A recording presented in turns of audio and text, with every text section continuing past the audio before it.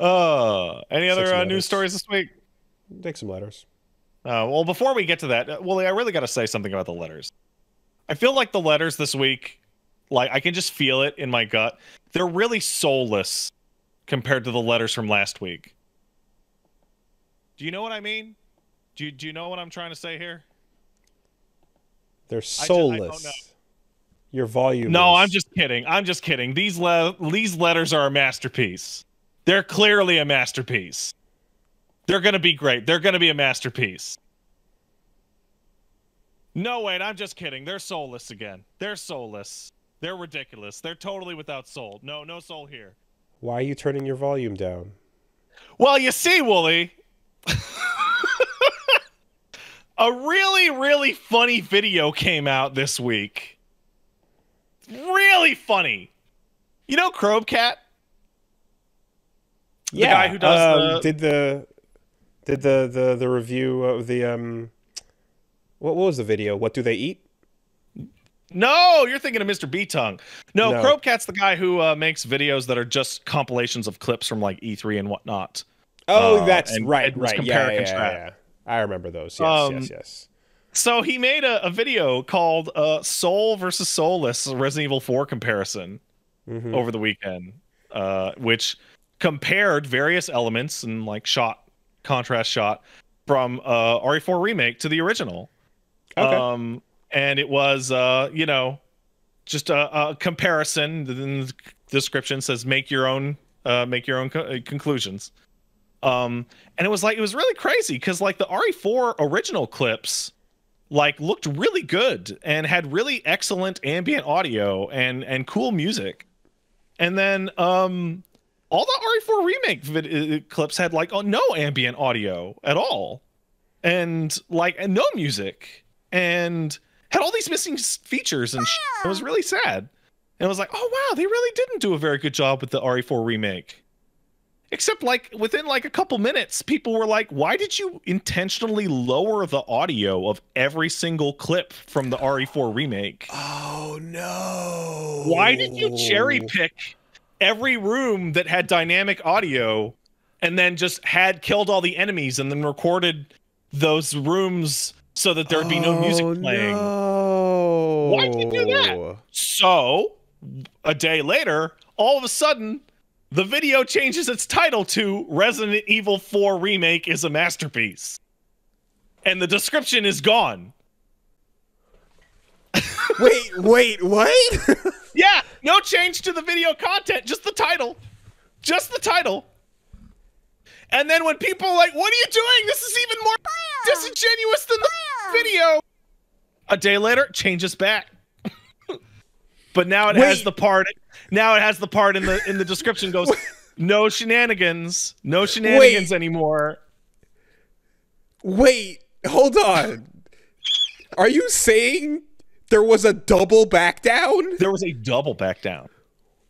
And let's like, okay, so that's funny, and all those deleted comments that were criticizing him, those are all gone. And the pinned thread in that YouTube video is a fan of his saying, "Look, he didn't mess with the audio at all, actually," and it was actually just a misunderstanding of what dynamic audio is, because dynamic audio exists now, whereas back in 2004 there was no real dynamic range on anything, in the comments, he actually said, actually, I had to raise the audio for the RE4 remake stuff. I had to raise it to get it up to this, which is, and so like everybody that I follow, including a bunch of devs, were like just going like, this is a bunch of fucking disingenuous bullshit. And it's like, also, you can't back down from your back down. That doesn't work. Oh my god. Yo. The power of no commentary gameplay.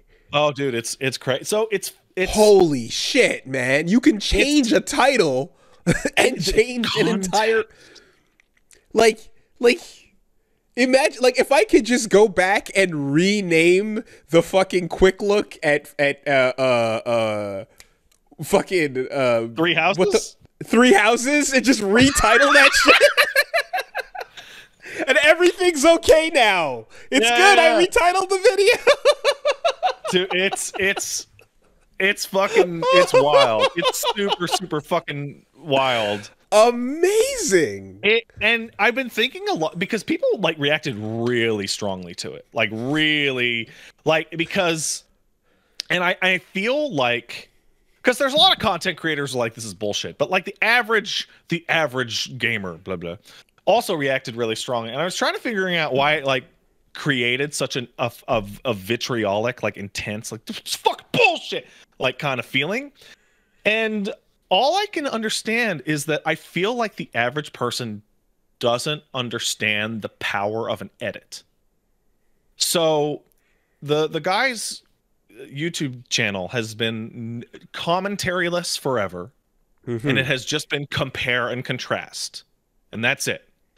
And a lot of folks, I feel like, saw, well, if you're just comparing this and you're comparing the same thing, then there's no voice. It's just offering you up information for you to make your own decision, because most people don't understand how powerful an edit is as a voice. An edit is so powerful. You can do anything with a good edit. Even with the same 2 pieces of footage, you can do all sorts of shit. Like, I don't know, drop the audio out the fucking floor. That's wild. Like, the starter, like, is it just like, again, if the whole commentary-less system is leave you to your own conclusions, and then you see that, I don't know about anyone else because I haven't seen it, but I'm like, to me, that immediately calls into question every other piece of content, because if you're willing to do that, then how honest are other comparisons going to be? You know? Like, that if this is the one that was caught, like, what does that say for other things? That's so weird. That's so weird. Okay. Well, it is wild to watch it like go down in real time, because I saw everybody getting mad at the video, right? I'm like, I should go watch it. And then I go to the video, I'm like, guys, the video's called RE4 is a masterpiece. What are you all talking about? And then I get hit with like, no, dude, what? That's what it's called now? Dude, it wasn't that yesterday. I'm like, what were you talking about? It was called this yesterday. And then they send me a screenshot of what the fucking what the title was. Oh. All right. And saved. Now live on WoolieVersus. 3 houses is a masterpiece. Oh yeah, it is. Super good. Yeah. Done. Dude, that's what it was all about the whole time. Done. Saved. Problem solved, guys. Nailed it. Oh man. And just like that, wearing your shitty take on your sleeve is important. History corrected. You have your terrible take. Roll around in your terrible take. Be clothed in your terrible take. That's incredible. That's a and then the double back. Anyway, all right, dude, all right. So like I'm watching it happen in real time. Like, who is going to be happy with this? Who like? Oh, woof, bark. All right. If you've got a letter, send it over to castlesuperbeastmail@gmail.com. castlesuperbeastmail@gmail.com. Make sure your letter has soul, though. All right. Did you misspell the word 3 in your quick edit? I sure did. I sure did. Leave it. Yeah. Done. SEO. Let's go. All right. Let's see. We got one coming in. From JMR says, Dear Father Pat and Uncle Woolie, Pat, congrats on your upcoming child. Father of 2 here. The only unsolicited advice I'll give you is to remember that the beginning infancy stage may suck, but it doesn't last forever, and it gets better. You know what that's called, Wolves? Mm-hmm. The fourth trimester. Ah, yeah, okay. Because that 3 months out the womb, they're basically just a big dry fetus. Mm-hmm. They're not going to do a whole lot. It's the same as if they were in the womb, but now they're your problem. Yeah. Yeah. They're not very active in that first 3 months. Yeah, I've also definitely heard like a whole lot of that though, with the like, as annoying as things get, they're only there for now. It's just I've also been told that, you know, I'm gonna have sleepless nights, Mm-hmm. and I'm gonna be like, oh, this baby won't stop. But as soon as it moves on, I'm gonna be like, oh, remember when they were just a tiny little baby. Exactly. And soon enough, they'll be telling me I'm cringe. And I'm going to miss the days where they couldn't tell me I'm cringe. Well, soon enough, you will be cringe. Woolie, I was born cringe. Molded by it? No, I'm not going to do the cool Bane thing. I was very cringe as a child, and it has continued. Hey, there you go. See, the cringe move was to not try to make it a based version of a cringe thing. If you were to take the Bane line, then that would be trying to be based about being cringe. Very important. Very good. A simple question. Would you let your child win when you introduce them to multiplayer gaming? Absolutely. Without a doubt. Until what point? Until they go, hey, are you taking it easy on me? And I go, no. And they go, come on. And I go, okay. That's the moment. Okay. When they realize. Yeah, when they understand what's going on, then I will be like, okay, it's time to die. And then I will jump up in their face and be like, that's what you get! That's what you get, Carla! When you mess with the warrior! Yeah, go tell your mother!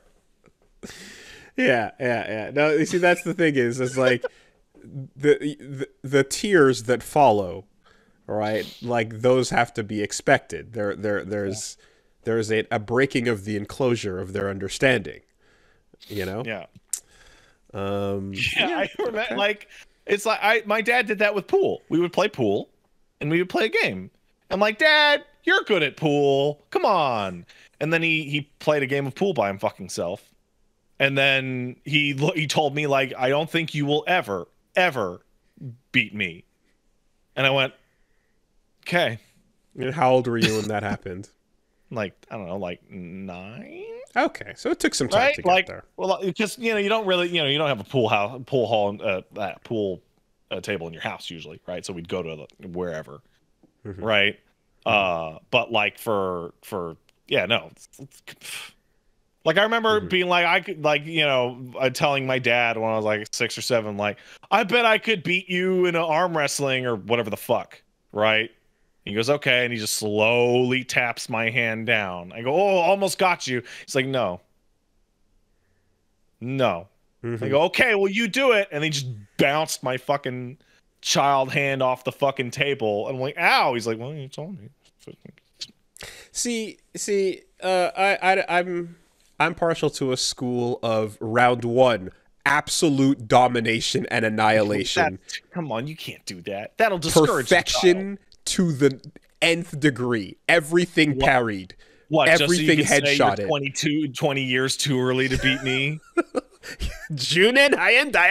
You know what the worst thing is? The absolute worst thing is that one of the shittiest Star Trek TNG episodes I can remember is now playing in the back of my mind every time this happens.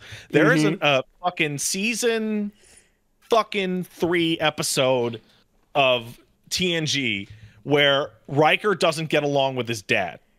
And so they play this fucking awful martial art where they have like sticks, like American Gladiators, but they have to play it with helmets on that blindfold them. And so they're playing this awful sci-fi fucking, you know, thing with the sticks, and then his dad like trips him, like he puts the stick under his leg and trips him, and Riker gets up like, that was an illegal move. Hey, what? You've always been cheating, haven't you? And he's like, of course I have. You could beat me when you were 10. I had to cheat to keep you interested. Oh God, yeah, no. So this is a surefire way to create a world champion or someone that fucking hates fighting games. Wooly, you say that now. If you get a little one, you're gonna take it easy on them. No, I said round 1, didn't I? Round 1. No, you can't be the first fucking. That's too strong. That's too much. Then the comeback, and then the joy of the comeback, and then the tight battle, and then the domination. You know? Yeah. But round 1, breadcrumb them. You got a breadcrumb. Round 1 is real. All right. Let's see here. Well, in the same vein, Simo says, "Hey, insert funny names here. About 6 years ago, I wrote into the podcast asking about combining the gaming hobby and raising a child, as we were about to have our first. The advice you gave was, and I quote, throw it off a cliff. If it climbs back, it's yours." Wow, that just really does lead directly from that last email. That's great. Is this advice still valid? P.S. My kid did climb back and is becoming stronger every day. Oh, hey. There you go. Sometimes it works. Sometimes the volcano is the correct option. Like, what if it's stubborn the kid is, right? What if you Heihachi toss, but it's into a bouncy castle? Yeah, right. I can do that. And then it's like, now climb back up. All right. So let's see what you got. Also, you ever seen a fucking kid on a climbing wall? They're amazing at it. Well, yeah, because they have no mass. Yeah. So like, it's kind of like how babies can swim really immediately. Good. They can also climb really, really well. Yeah, it's why gymnastics in the Olympics is always such a shit show, because gymnastics is exponentially easier for every pound you weigh less. So like, you'll get gymnastics competitors being like, "You're 18, right?" And they're like, "I am totally not a 14-year-old taking growth suppressant. Right. Yeah, I'm absolutely an adult. I'm a real adult. I promise." Ice skating probably as well, since it gets similar with that. Yeah. No, just this full-on Heihachi, the king of bouncy castle.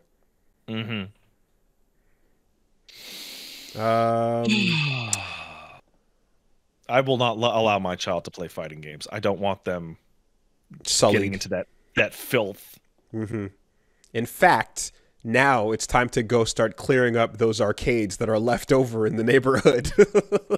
Time to write some angry letters and have them removed. As a concerned parent, I don't want my child hanging around the negative elements. Wooly, I have to admit, I was actually thinking about this like a couple days ago, and I'm like, you know, my dad didn't give a shit, right? My dad hung out in pool halls and bars when he was a kid, right? He doesn't give a fuck. My mom didn't want me hanging out at the arcade, right? When I was like 10. And I'm like, looking back, I'm like, yeah, there were a bunch of pieces of shit at that arcade. That was real. That concern did exist. I'm still glad I went. But I'm like, yo, those people were there. They were scum. Thuggery was real.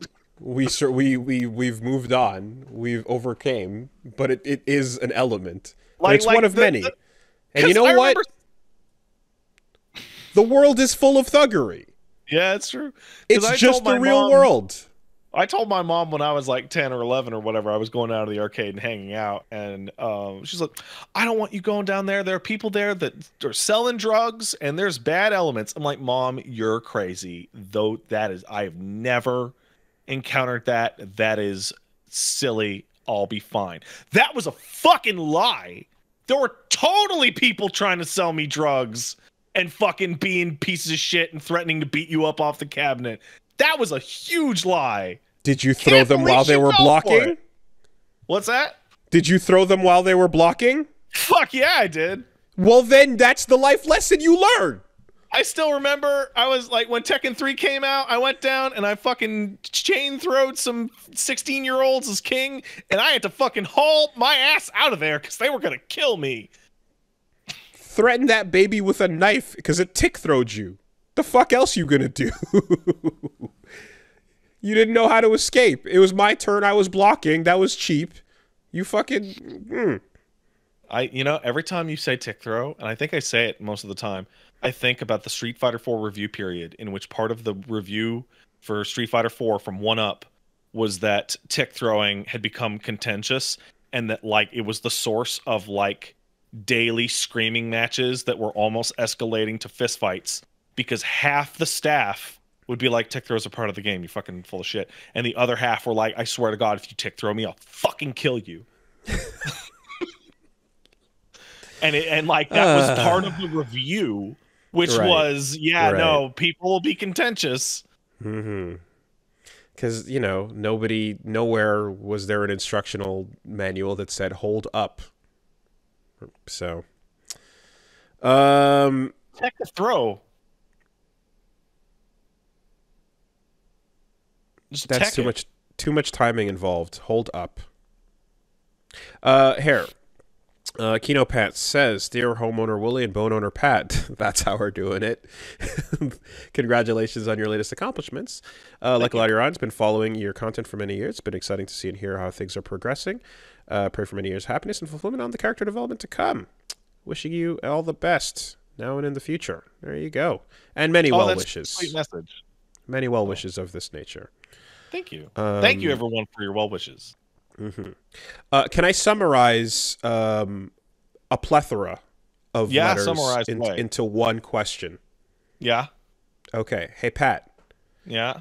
Will you be this baby's white parent or its normal parent? I'm going to be its black parent. I'm going to do my best. Okay. I might need some advice. Okay. Well... I don't know. I'll try to help you out there, but I might be I might give you too much normal advice. Yeah, too much. So I might not be able to elicit the other kind of advice. So what I feel like has totally been missed is, will I be this baby's French parent or normal parent? To me, that would have been the fucking actual aim. But everybody missed that one. Mm. Well. Yeah, but, you know, you get why. Yeah. Yeah, so, no, I understand. Okay. Here we go. Brent says, "Hello, Science Project Woolie and Pre-Dad Pat. Wanted to give a piece of practical advice. As a father to myself, everyone gives advice that's super obvious. Love, support your kids, yada, yada. But I have some practical advice that'll help you out right away with a new baby. Don't button up onesies. Don't buy button up onesies. Only get zip ups. Doesn't matter how cute the button up is. It ain't worth it. When it's 3 a.m. and you're on your third diaper change of the night and you're fighting an infant to snap dozens of buttons up, it's an absolute nightmare. It's the Dark Souls of diaper changes. A zip up solves all the issues and gets your kid back in your arms in seconds. Congrats. And I have more simple tips if needed. Yeah. I have already received this advice. In fact, I believe it was the first.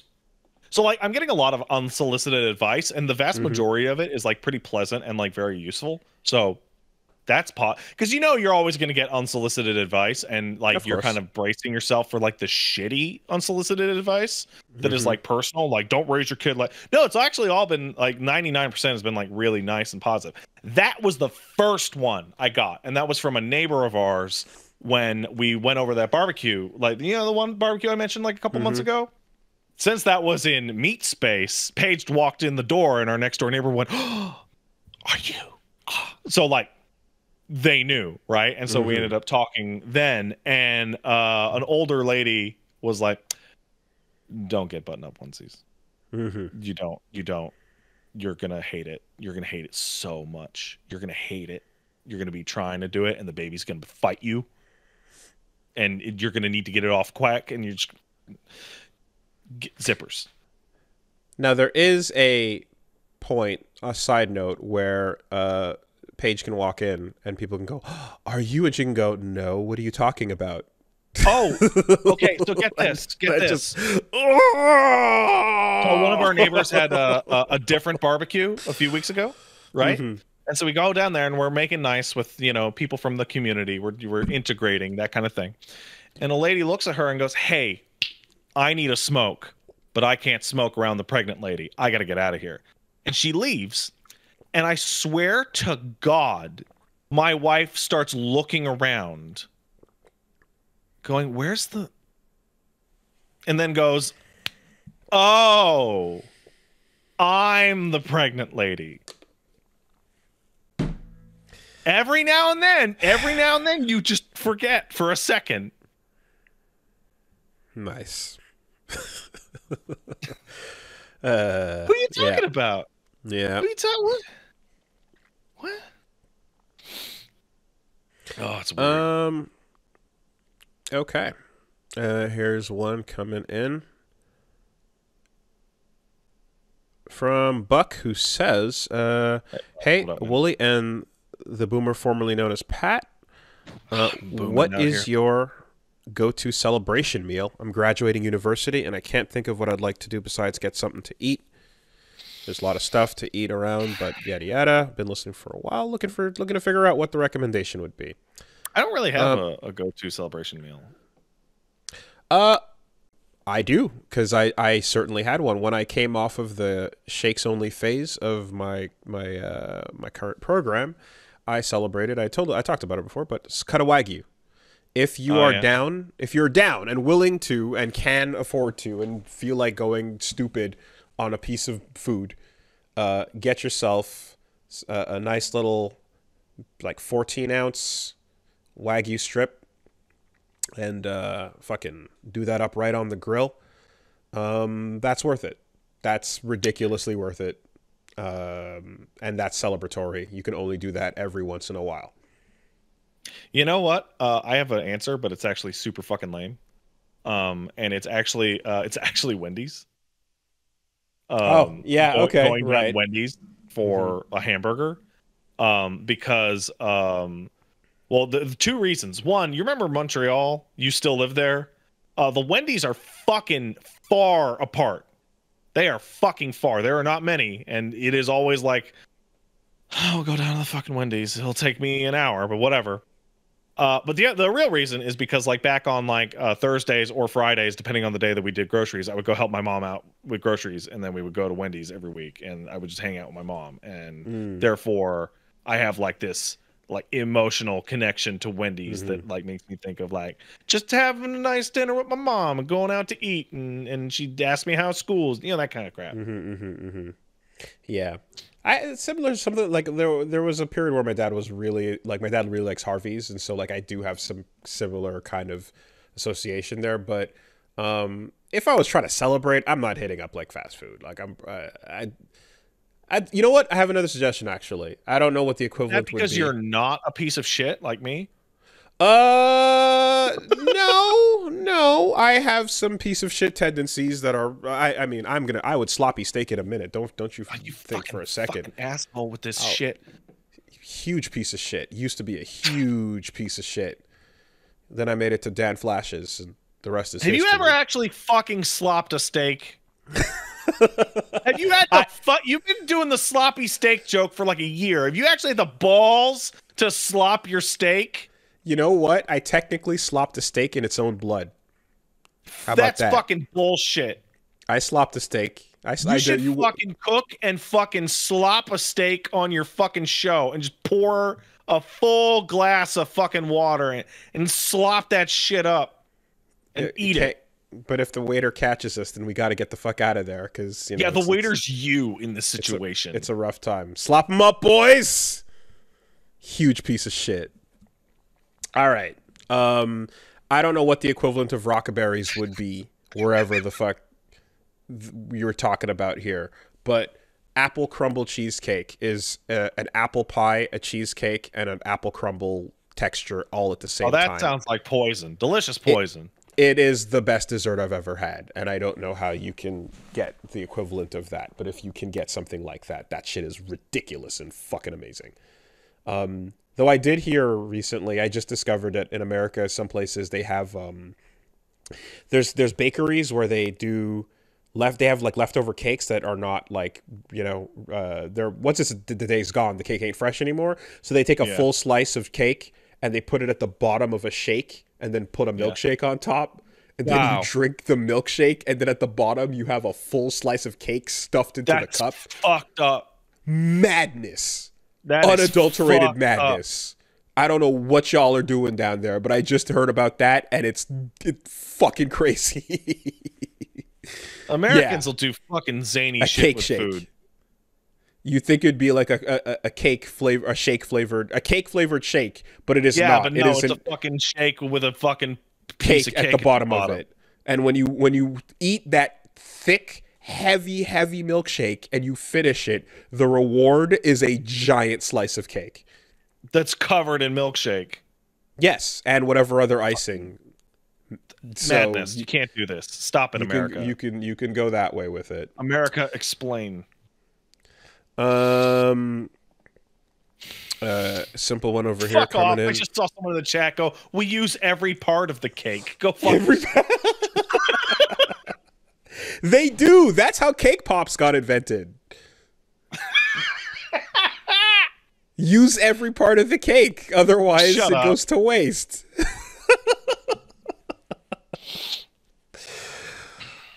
Oh, fucking America, man. Here, real quick one. James wants to know, based on the clip of Pat explaining that about his internal monologue and memories and such, this got me thinking.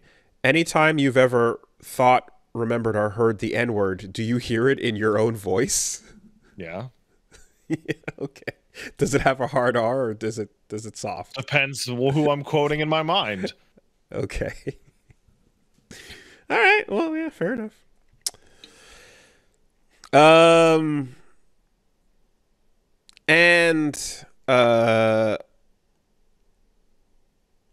Yeah, last one over here. This one coming in. Greetings from Saskatchewan, fellas. Been a fan for a while now. Have a problem basically describing the desire to get into fighting games, watching and hearing us talk about them, and Street Fighter 6 getting exciting. However, jumping into Street Fighter 5, they got crushed entirely because everyone on it is like killer now. Yeah, because it's the end of the game's life cycle. So do I continue trying or do I wait for the launch of 6?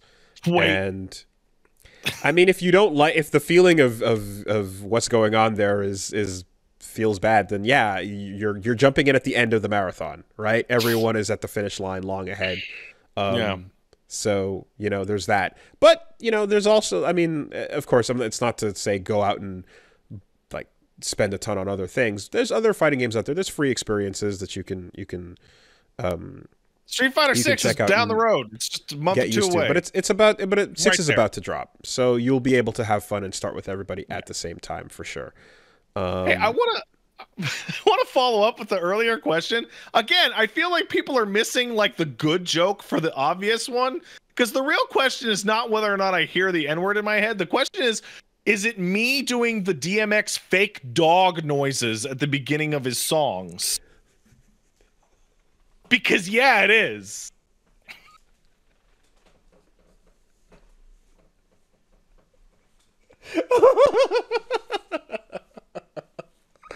Oh my god. I haven't even begun to enter the realm of recalling.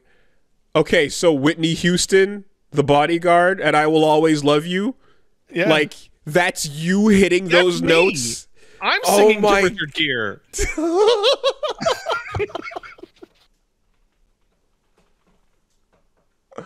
I can't go back down this road. Is it Richard Gere in that movie? I feel like it is. I can't go back down this road. Denzel? Anyway. Is it? Fucking I'm gonna The Bodyguard. Jesus Christ. Everything. Every one of those musicals that you Kevin talked about. Costner? Really? Oh. Fuck. Every time Did I you just talked wish it was Richard Gere? Yeah, probably maybe. Every time you talked about Cats or the other fucking one you watched the other day, West Side Story or whatever. I did not fucking watch West Side Story the other day. What was it? I've You never watched Cats seen- and you watched another musical. I watched Cats. Cat's not a dog. Shut the fuck up, Judy.